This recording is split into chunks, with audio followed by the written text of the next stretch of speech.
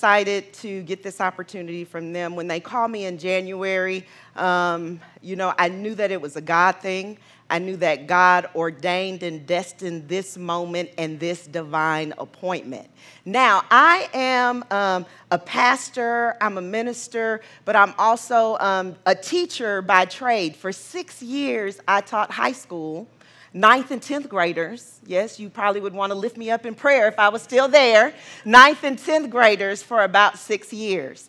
And so as we're talking today, and as we're ministering today, I want you to help me with the message. So sometimes I'm going to ask you to repeat things after me. Sometimes I'm going to ask for your engagement, okay? And so we are just going to practice that right now because we want to be ready when it's time, okay? So repeat after me. God is good. God is good. Repeat after me. All the time. All the time. God is good. God is good. All the time.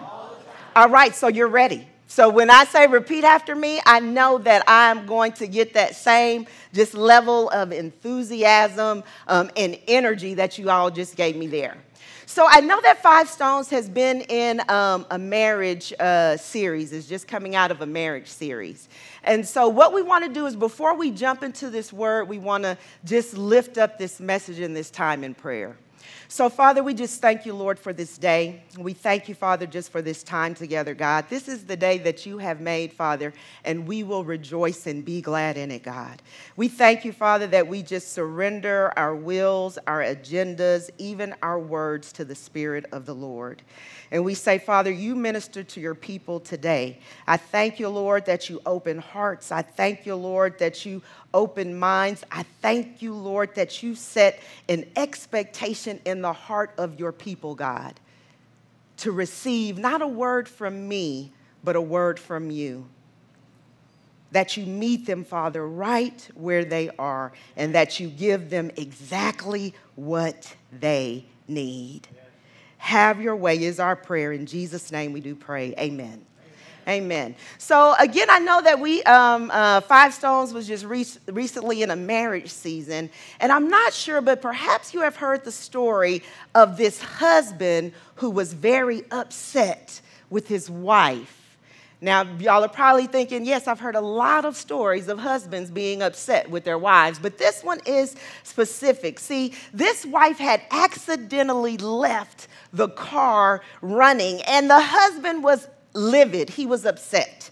And so he bolts into the house, and he says to the wife, I don't know how God could have made someone so beautiful and yet so dumb.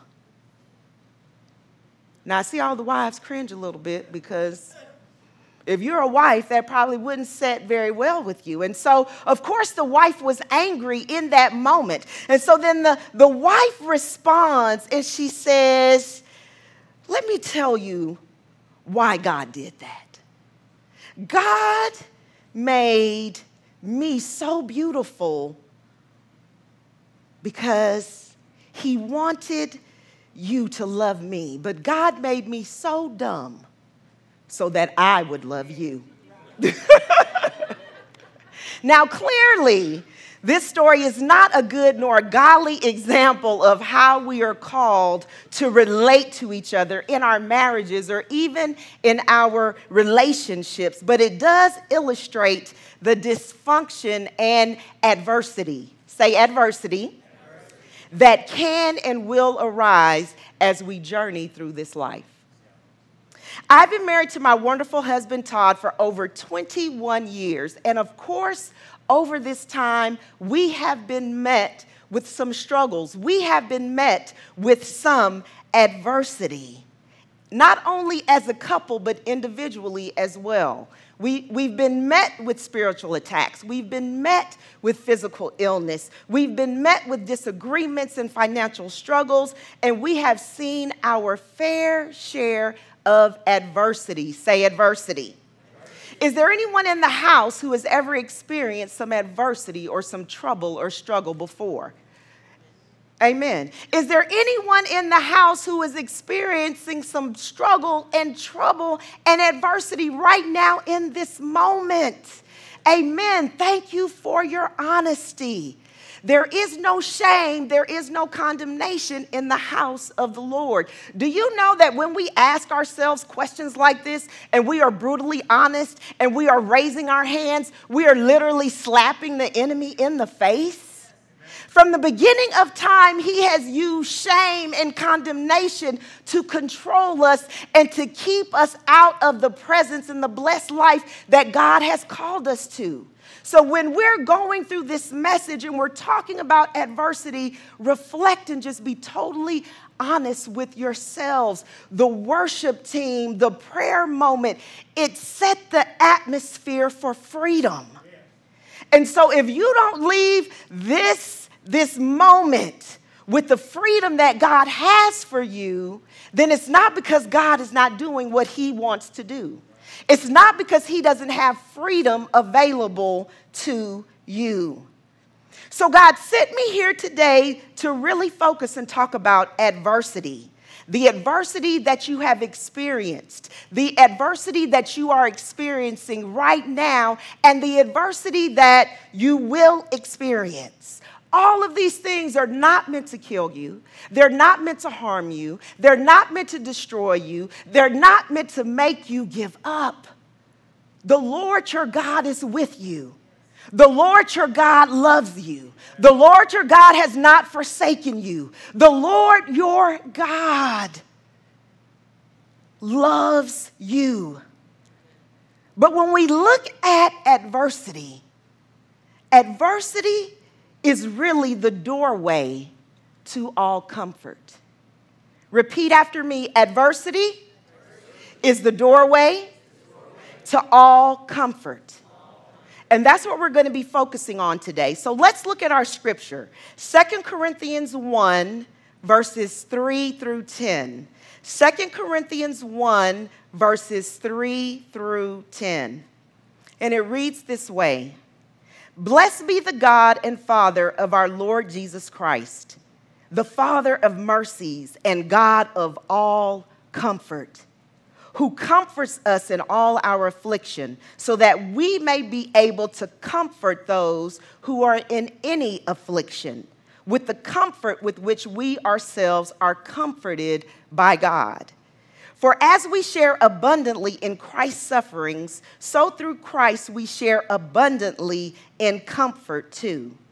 If we are afflicted, it is for your comfort and salvation. And if we are comforted, it is for your comfort, which you experience when you patiently endure the same sufferings that we suffer. Our hope for you is unshaken, for we know that as you share in our sufferings, you will also share in our comfort. For we do not want you to be unaware, brothers, of the affliction we experienced in Asia. For we were so utterly burdened beyond our strength that we despaired of life itself. Indeed, we felt that we had received the sentence of death. Have you ever experienced such great adversity that you felt it was a death sentence? But that was to make us rely not on ourselves, but on God who raises the dead. He delivered us from such a deadly peril, and he will deliver us. On him we have set our hope that he will deliver us again. Adversity, the doorway to all comfort. So when we look at adversity, it's all about how we view it. See, God wants us to look at adversity through a different lens. He wants us to view it a certain way. He wants us to steward it a certain way. He wants us to handle it a certain way, because how we handle adversity is very key to us being disciples. How we handle adversity is very key to building the kingdom of God.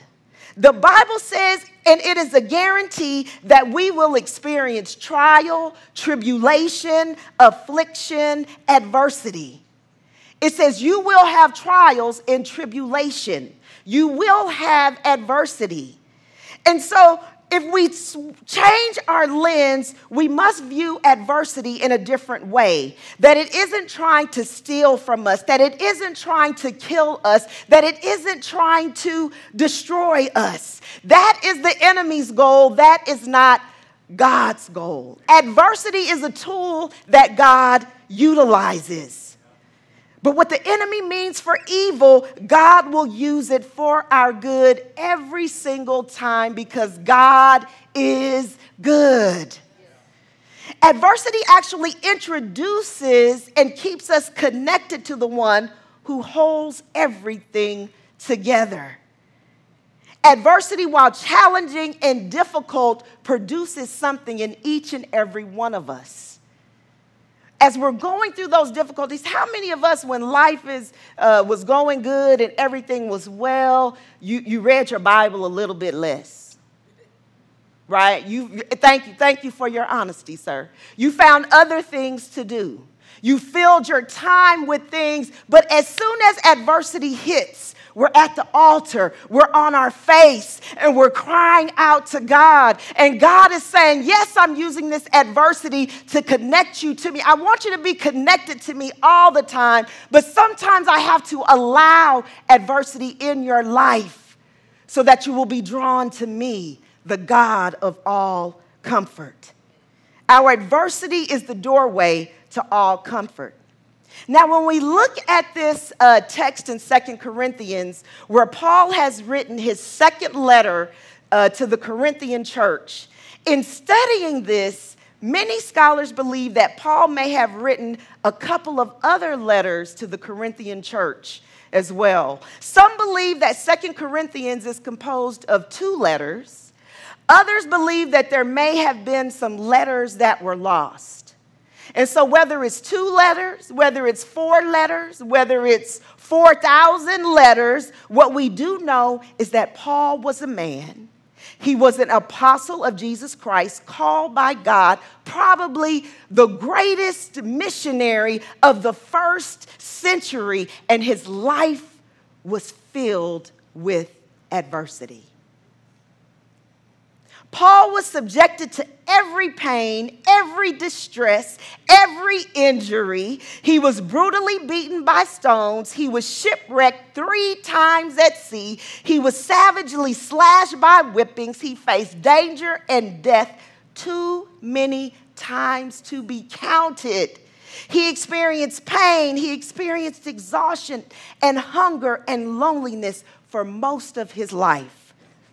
Here was a man who never knew what the next day might bring, whether or not he would be dead, whether or not he would be alive. For his enemies were many and cruel and mighty, and yet he spent the great part of his time praising and blessing God. This was a heart check for me, y'all, because when I'm going through adversity, I had to ask myself the question, what do you spend your time doing while you are going through adversity? Do you spend your time exalting and praising your adversity?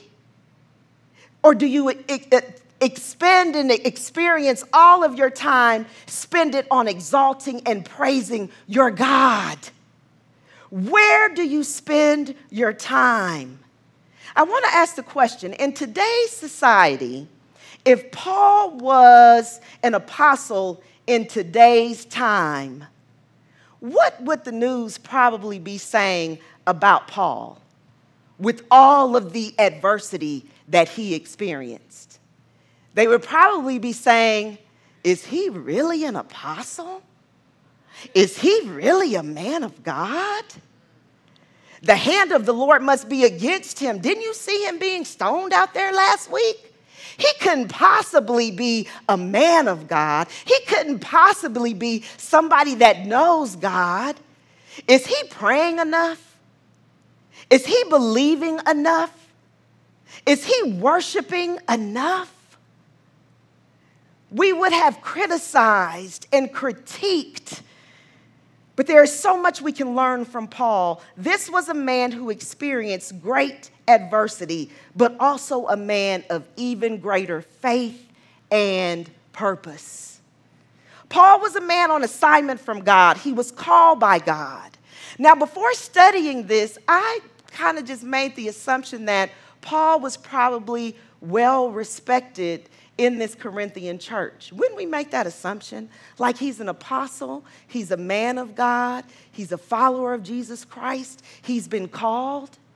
But in studying this message through, Paul was not celebrated by this church. He was actually held in low regard by the Christians there. That's why at the beginning of the letter, he has to remind the church of his credentials. He says, I am an apostle of Jesus Christ by the will of God. Paul didn't allow adversity to shape him. Paul didn't allow those Christians' opinions of him to shape and define who he was. We have to get to the place where we don't allow our adversity to define us. We don't allow people's opinions to keep us in a place of shame and condemnation. Even though Paul knew he was held in low regard, that did not stop him from his assignment. That did not stop him from following through on his mission. And it should not stop us any longer as well. You are on assignment from God. Say, I am on assignment from God. He has called you by name, and there is a purpose and a plan that he has on your life. I remember there was a season in my life when I was younger when I used to always pray and live for the day when everything in my life was right. Has anybody in the room ever been there? Where we were looking for this perfect place. And so I would pray, oh, Lord, I just thank you, Lord, that one day my finances will be right. Oh, Lord, I thank you, Father, that one day my relationships will be right. One day, Lord, I thank you, Father, that everything will be right. And then you can use me. And then I can be who it is that you've called me to be. But the problem was we were worried about the wrong thing. Our struggle and our trouble is never going to be right. But the God that we follow is always going to be right. And he is the one who makes us right. I was reading John 16 and 33 back then, and it says, this is Jesus talking. He says, I have told you these things so that in me you may have peace. In this world you will have trouble, but take heart, I have overcome the world. Adversity is something we can expect. Adversity is something we can expect. Adversity is something we can expect. But instead of trying to run from it, instead of trying to fix it in our natural strength, we have to turn to the author and the finisher. We have to run to the only one that we can find peace in.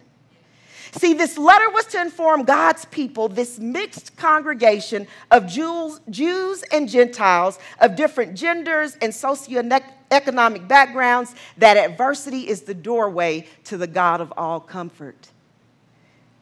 Again, this letter was to inform God's people, a mixed congregation of Jews and Gentiles of different genders and socioeconomic backgrounds, that adversity is the doorway to the God of all comfort. You can have a lot of money, but it's not going to keep you away from adversity. You can have a lot of fame, but it's not going to keep you away from adversity. See, it's not that my situations and my circumstances will ever be right, but the God of peace and comfort will always be right. EnduringWord.com, it says the words all comfort in this passage come from the ancient Greek word paraklesis. The idea behind this word for comfort in the New Testament is always more than soothing sympathy. When we say comfort, don't think soothing sympathy. When we say comfort, it is the idea of strengthening, of helping, of making strong. The idea behind the word is the Latin word fortis, which also means to make brave. This letter was to inform the people that God's power, his strength, his help is brought to people in their weakness, not in human strength. See, when I first read John 16:33, and it was like, you will have trouble. You will have trouble. My control button kicked in. How many of us have a control button that sometimes kicks in? I see some hands. I have one that we have to turn off very often.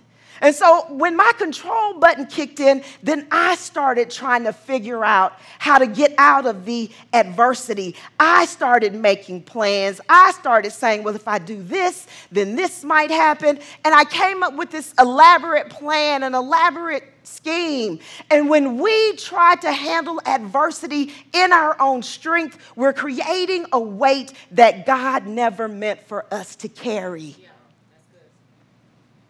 And in our trying to fix and figure out and manipulate and maneuver out of a situation, instead of going to the God of all comfort, we actually create more struggles, not only in our own lives, but in the lives of the people around us. Jesus said, I've told you these things so that in me you may have peace. See, it is in him that we live, we move, and we have our being. Adversity is something that all of us will experience, but adversity is something that we should move through, not carry. As we are moving through adversity, God doesn't want us to become a carrier of adversity. What does a carrier of adversity look like? Someone who's always trying to fix stuff. Someone who places blame on those around them. Someone who uses shame as a weapon. We have to stop blaming. We have to stop shaming. We have to stop trying to fix things. And we have to realize that adversity is the doorway to the God of all comfort. See, our adversity is to lead us directly to him so that he can strengthen us, so that he can help us, so that he can lift us up. Don't get caught up in the thought process that the challenges, troubles, and struggles are an attack on you, or trying to figure out what you are doing wrong. I can honestly say through all the troubles, struggles, adversity, there was a point in my life when I was always looking at other people and saying, this is an attack on me. Why are you attacking me? Why are they doing this to me? Or I would spend a whole lot of time trying to figure out, what didn't I do right? Did I not read enough? Did I not pray enough? I tithed. I gave my offerings. I would go through all of these different movements and motions. And finally, God says, that is not going to bring you peace. It matters what comes into our lives, but what matters more is who you and I run to when the adversity comes. We have to shift our focus. There is someone in here today, as I was preparing this message, and for those who have ever prepared a message, sometimes the Lord is like, say this, and you're like, huh? And he's like, no, I want you to say that. And you're like, you want me to say what? So we have to be obedient.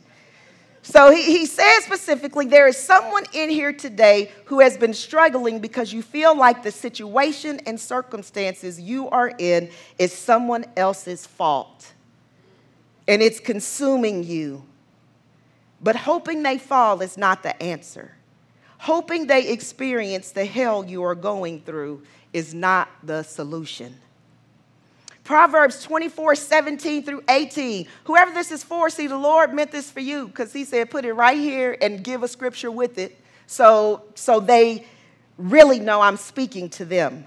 Proverbs 24:17-18. I'm going to read two different translations. The ESV. Do not rejoice when your enemy falls, and let not your heart be glad when he stumbles, lest the Lord see it and be displeased and turn away his anger from him.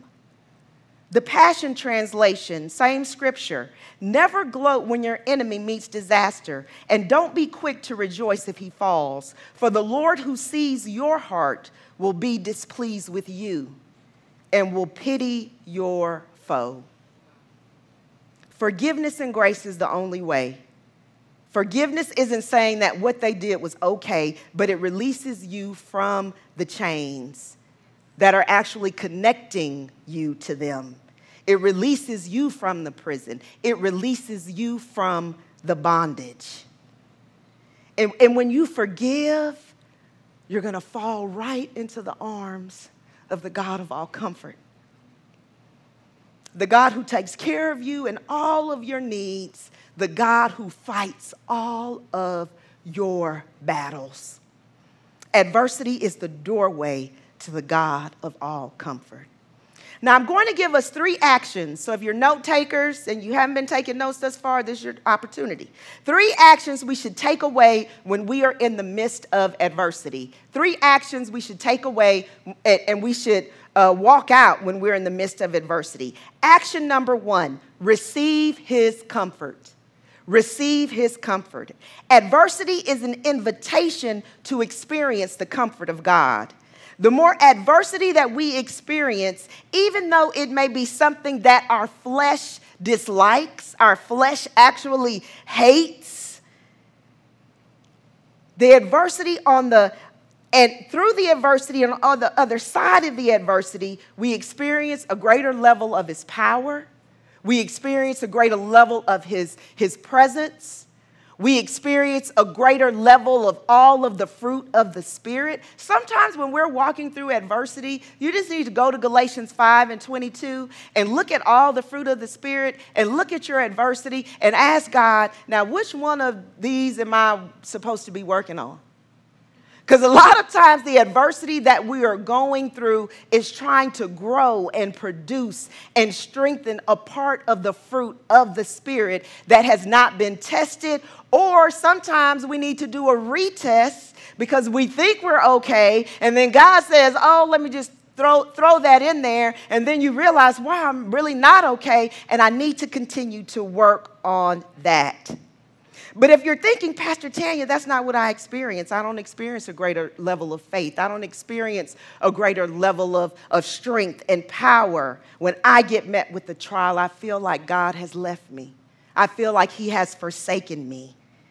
Then it's time for us to challenge ourselves. A lot of times we don't receive God's comfort to the level he wants us to because we choose to reject that invitation. When we're going through, we isolate. That's what rejecting that invitation looks like. When we isolate, when we avoid, when we try to fix, when we try to manipulate, when we try to solve the problem on our own. We have to be like Paul. In Romans 5:3-5, he says, we can rejoice. Say rejoice. When we run into problems and trials, for we know that they help us develop endurance, and endurance develops strength of character, and character strengthens our confident hope of salvation. And this hope will not lead to disappointment, for we know how dearly God loves us, because he has given us the Holy Spirit to fill our hearts with his love. Paul says we can rejoice, and we should rejoice when trials and tribulations come. How many of us start rejoicing when trials and tribulations come? I'm going to put my hands down and behind my back, because that is not our default setting, to rejoice when trials and tribulations come. But because now we know that adversity is a tool that God uses, we can trust that when the problem or the trial comes, he will be with us. We can trust that when we're met with that adversity, he will not leave us nor forsake us. We can trust that he will be walking with us every step of the way. And that is something to rejoice in. That is something to rejoice in. And when we get the revelation of how much it says in that scripture, God dearly loves us. God dearly loves me. God dearly loves you. When we get that revelation of how much God dearly loves us, then we are able to rejoice. We receive his comfort. We accept that invitation when we surrender and walk through the doorway of adversity into the arms of the God of all comfort. We receive his comfort through surrender, not our will, not our understanding, not our agenda, but in trusting his will, in trusting his wisdom. Receiving his comfort is about surrender and submission. You want to open the invitation? Then be brutally honest with yourself and say, I can't do this on my own. You can't do this on your own. I can't do this on my own. We can't do this on our own. We need our Heavenly Father. When we surrender and submit, God's ordained authority is authorized. When we say, though you slay me, yet will I trust you, his love and his peace floods and rains. Though you slay me, Lord, yet will I trust you. Practice that. Say that. Make that your default. As soon as you try to start manipulating and controlling, just get to a quiet place and say, Lord, though you slay me, yet will I trust you. I promise you he'll show up every time. Action number 2, distribute his comfort. Distribute his comfort. Adversity is an opportunity for you and I to introduce other people to the God of all comfort. You have a position and a role to play. See, God is trying to get his comfort to you so he can move his comfort through you. God says, I want you to be a distributor of my presence, a distributor of my truth, a distributor of my word, a distributor of my character. See, through adversity, we should be receiving and distributing the comfort of God. He wants to use you in this way. But what happens is, instead of us receiving and distributing the comfort of God and reflecting his glorious light, grace, and mercy, we end up complaining or worrying or being fearful or doubting that he is on our side. And God has not given us the spirit of fear. See, when going through, we should say, how can I serve somebody else? When we are going through, we should look at that adversity and say, Lord, is there something that I can do for someone right now while I'm going through this adversity? Or Lord, is this something that you want me to use in the future to bless somebody, to change somebody, to transform their life? The Bible says we are overcomers by the blood of the Lamb and the word of our testimony. But we don't get a testimony unless we have a test. And so then when we get that test, then we can share with somebody else. We can speak into somebody else's life. You don't know how many divine appointments God has waiting for you. Not based on you knowing a whole lot of scripture. Get that out of your head. Don't be like, I can't go up to somebody and share something with somebody because you're fearful that you don't know enough, because you're fearful that you don't have enough scripture. God is saying, I want to use your testimony. Let's start there. I brought you out of some things. I brought you through some things. And you don't realize that the person across the room, across the aisle in the grocery store, at your workplace, you don't realize that the same thing that you went through, that I brought you through, they're going through that same thing right now. How you are able to distribute his comfort can have more impact than any sermon delivered on any platform. Your life is a platform that God wants to use to introduce people to his truth, his goodness, his grace, his mercy, his spirit. Back in 2020, right before the pandemic shut everything down, my dad passed away. And it was amazing how the people who had that similar experience of a parent or an immediate family member passing away, their encouragement was different. The words that they used were totally different. How they ministered and spoke was totally different. Why? Because they had experienced it for themselves. They had felt the comfort of God for themselves. They had walked through it themselves, so they knew what to say and what not to say. Has anybody ever had an experience before where you have had someone close to you pass away? Anybody? How many of us had some people say some things where we were like, I don't want you to say that. That's not very encouraging. Please keep that to yourself. But the people who had experienced, it was just like, it was transforming how they could encourage, how they could touch my heart. And I remember I was writing out the different thank you letters. And so I actually got a thank you letter back from somebody I wrote a thank you letter to. And this young man wrote in the letter, "It was my pleasure to be of encouragement to you." Look for people to be of encouragement to. Make that your pleasure. Make that your goal. Make that what you strive for, to be a distributor of his presence, of his love, of his grace, of his mercy. When we look at Paul in Acts 16, there was a moment where he was in prison. And he was in prison, and he was on assignment, and he knew he was on assignment. He wasn't trying to figure out how to get out of his adversity. He wasn't trying to figure out how to leave the jail and the prison. He was on assignment. He was singing songs of praise and worship to the Lord. He was praising to the Lord. He was distributing God's presence in his adversity. So much so to the point that when the earthquake came and the foundations were shaken and the prison doors were open and Paul could have run out, he didn't. He stayed right where he was. And as a result of that, the jailer asked, "How can I be saved?" And as a result of that, the jailer and his entire household was saved. God wants to use you in the midst of your adversity. Keep your eyes on him. Keep your focus on him. The word says that he keeps those in perfect peace whose minds are stayed on him because they trust in him. Keep your mind stayed on the Lord. Say, "Use me, God. I'm ready to distribute more of you." Last action, rest in his comfort. Rest in his comfort.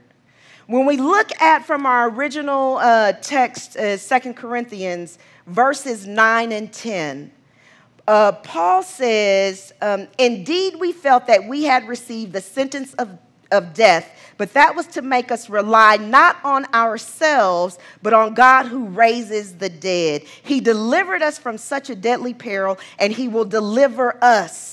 On him we have set our hope, and that he will deliver us again." How do we rest in his comfort? We focus on the again of God. Say, the again of God.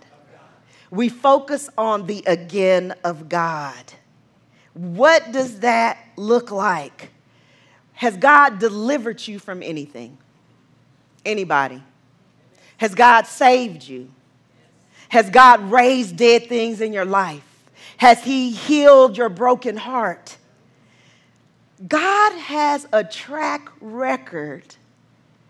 I can't even put the numbers of zeros behind it. I'm going to make up a word of cajillion, mamillion, scotillion to zero. He never loses.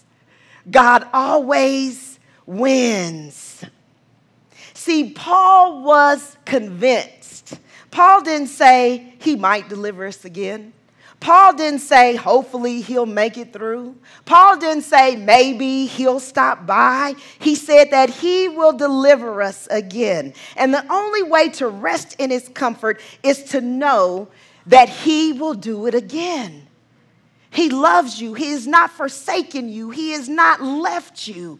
He is the God of all comfort. He is the God of all peace. He is a healer. He is a provider. He is a deliverer. If you are looking for an answer, he is your answer. If you're looking for a solution, he is your solution. The solution to suffering is to set aside what we feel in favor of what we know. The solution to suffering is to set aside what we feel in favor of what we know. Don't be led by your feelings. Be led by what you know. Romans 8:28 says, all things are working together for the good, for your good. Know that. Trust that. Believe that. He will save you. He will deliver you. He will fight for you. Be convinced of that, just as Paul was. He will do it again. He will heal your broken heart again. He will bring you into better times again. He will walk with you through the valley again. He will be with you on the mountaintop again. He loves you. He loves you.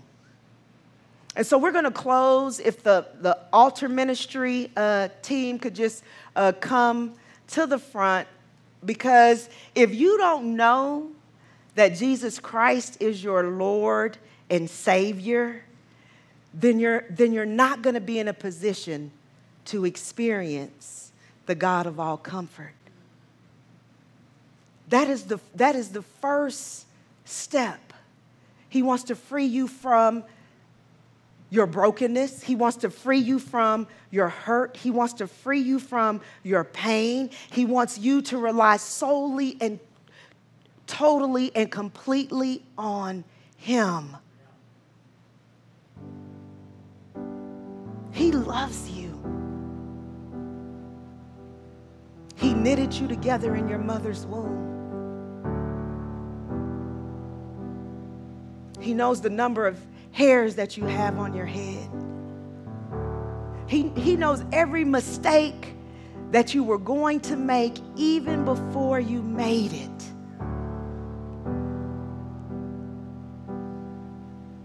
But He provided a way of escape in Jesus. So if you don't know that you know that Jesus Christ is your Lord and Savior, make your way to the front and let somebody pray for you.